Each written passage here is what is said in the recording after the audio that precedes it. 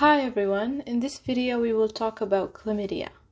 This video is very important because chlamydia is the most commonly reported communicable disease in Australia.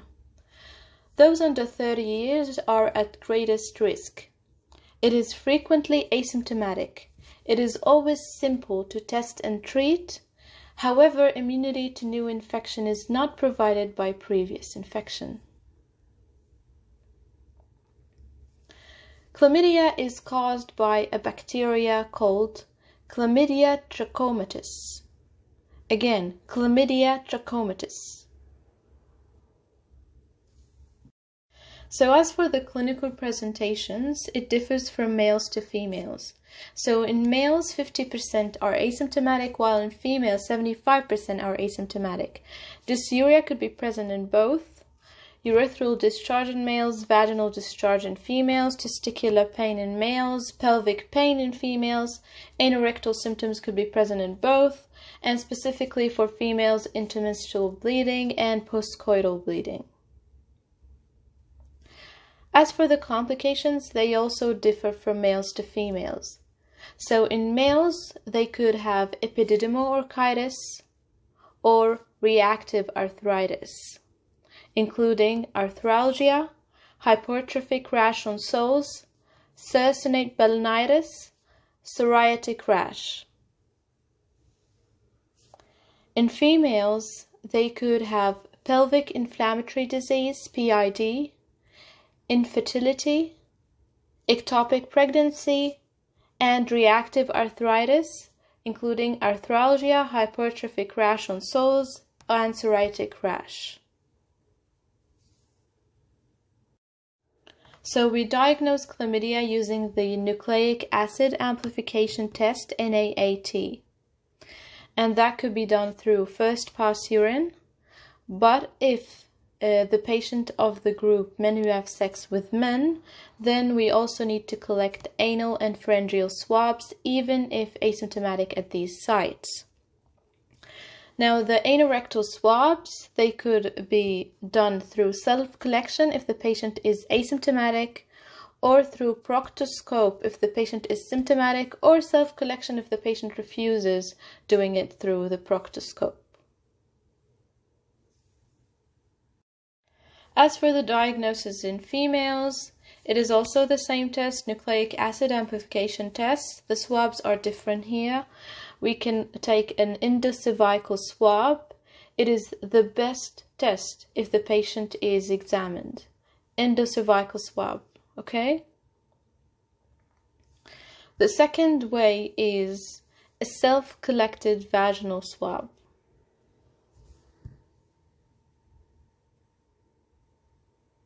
And that can be done if the patient is not examined.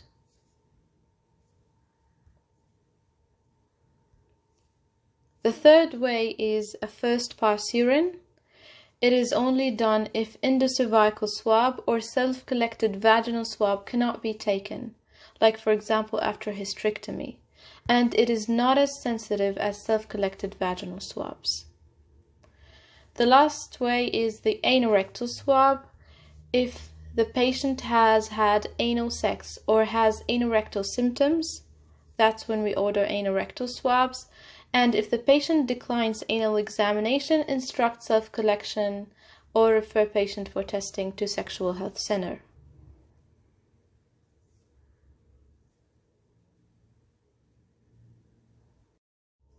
So the clinical indicators for testing are less than 30 years and sexually active, partner change in the last 12 months, an STI in the past 12 months, a sexual partner with an STI, and increased risk of complications of an STI, such as in cases of termination of pregnancy or intrauterine device insertion.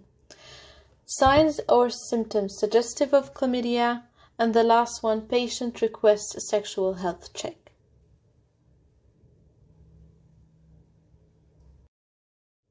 So now we'll discuss the management of chlamydia. So regarding the management in uncomplicated genital or pharyngeal infections, the recommended is using doxycycline 100 milligrams orally twice a day for 7 days, or azithromycin 1 gram orally stat.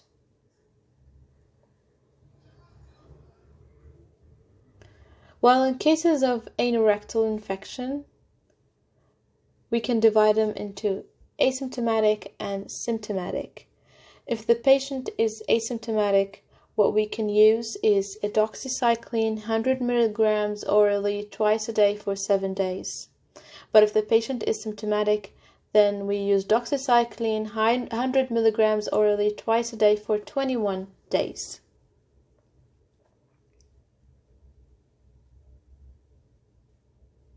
There's also an alternative treatment for anorectal infection, which is azithromycin 1 gram orally stat and repeat in 1 week.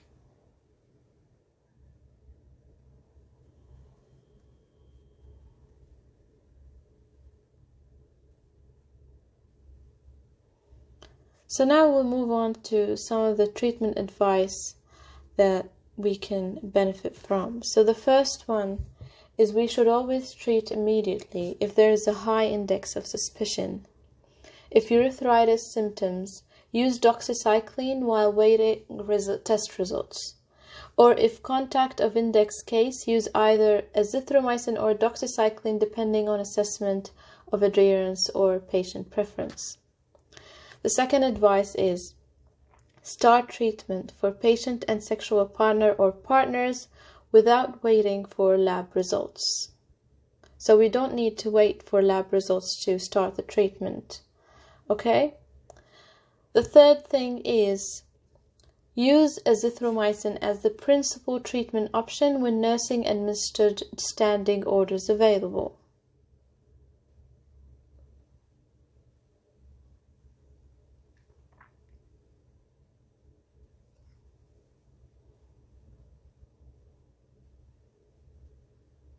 The next one is, if a patient has an intrauterine device, IUD, leave IUD in place and treat as recommended.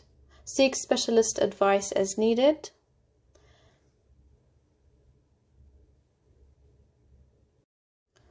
Other important immediate management is we should advise no sexual contact for 7 days after treatment is administered.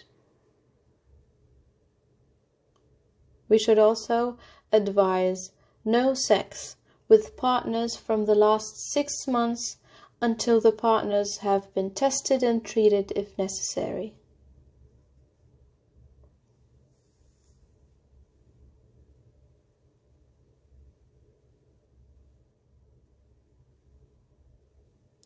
Contact tracing is very important in all sexually transmitted infections.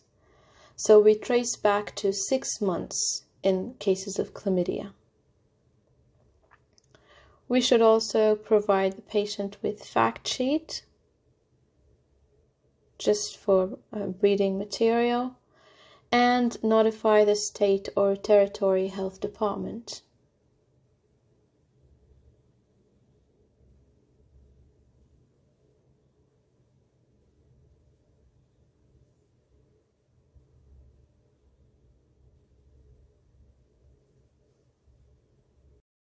So now we'll discuss with you 2 special conditions in the management of chlamydia.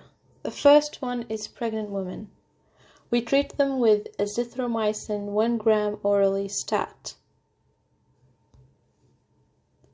The second special condition is rectal co-infection. For rectal co-infection with gonorrhea, treatment should be given for both infections. So, for example, we can give ciftriaxone 500 milligrams IM stat in 2 ml 1% lignocaine plus the treatment of chlamydia, which is doxycycline 100 milligrams orally twice a day for 7 days if asymptomatic and 21 days if symptomatic.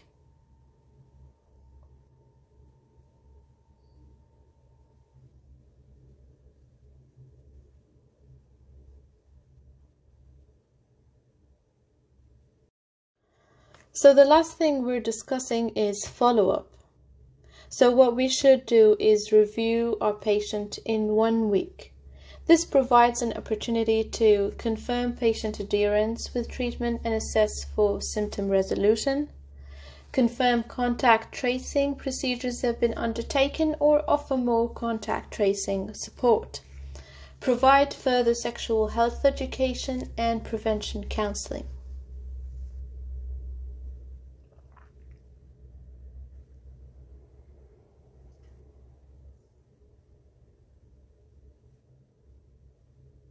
There is also another thing called test of cure, TOC. TOC is done by nucleic acid amplification test, NAAT. In these situations should be performed at least 4 weeks after treatment is completed. An earlier TOC could yield a false positive result due to the presence of chlamydia DNA remnants. So it is done in pregnant women and in rectal chlamydia. Another thing we should also consider is retesting. Reinfection is common, and retesting at 3 months is recommended to detect reinfection.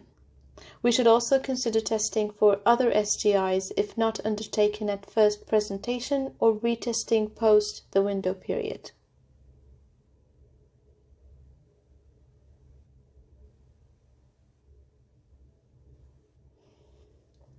So that concludes this video.